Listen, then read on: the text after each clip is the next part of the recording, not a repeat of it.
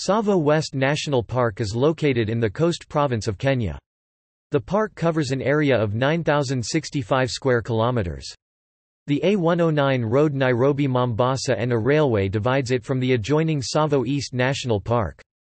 Together with adjoining ranches and protected areas, they comprise the Tsavo Conservation Area.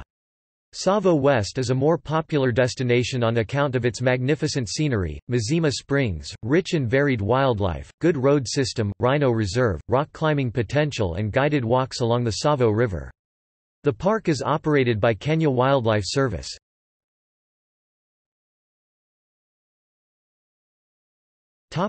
Archaeology and history. Although a few early Stone Age and Middle Stone Age archaeological sites are recorded from ground surface finds in Tsavo, there is much evidence for thriving Late Stone Age economy from 6,000 to 1,300 years ago.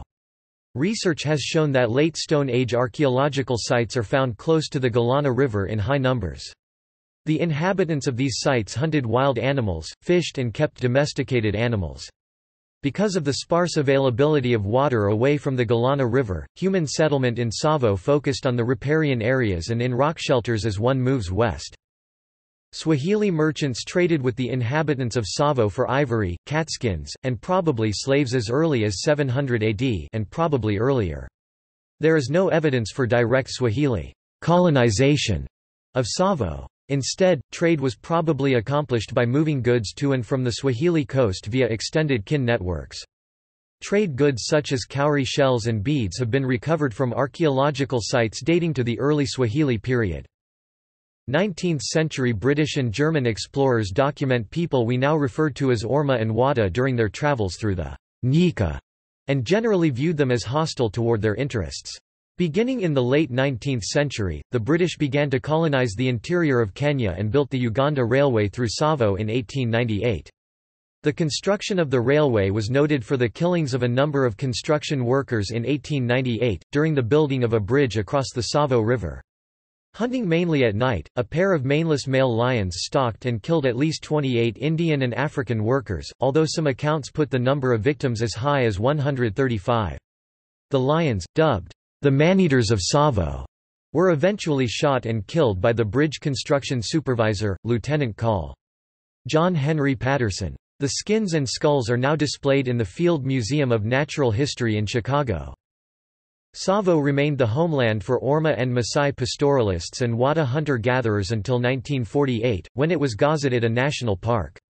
At that time, the indigenous populations were relocated to Voi and Mtito Ande as well as other locations within the nearby Taita Hills.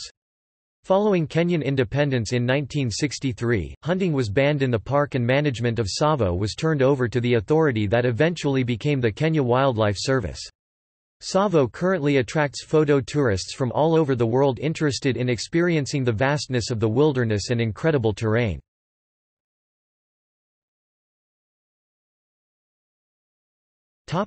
Rock climbing.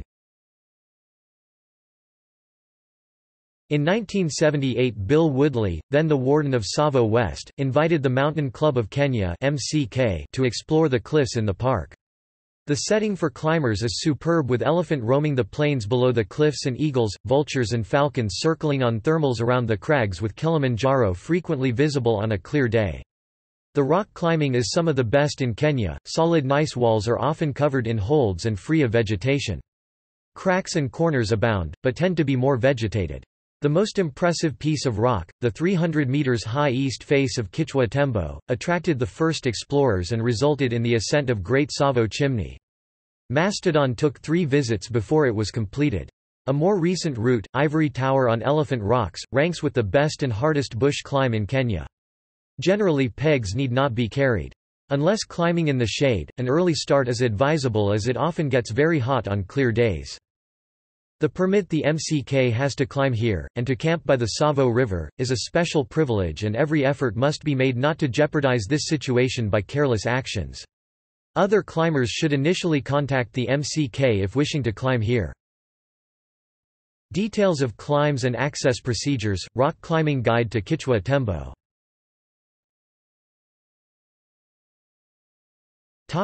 Wildlife. Tsavo West National Park has a variety of wildlife, such as eastern black rhinoceros, hippopotamus, Cape buffalo, elephant, leopard and lion. There are also other smaller animals that can be spotted in the park, such as the bushbaby, hartebeest, lesser kudu and Maasai giraffe.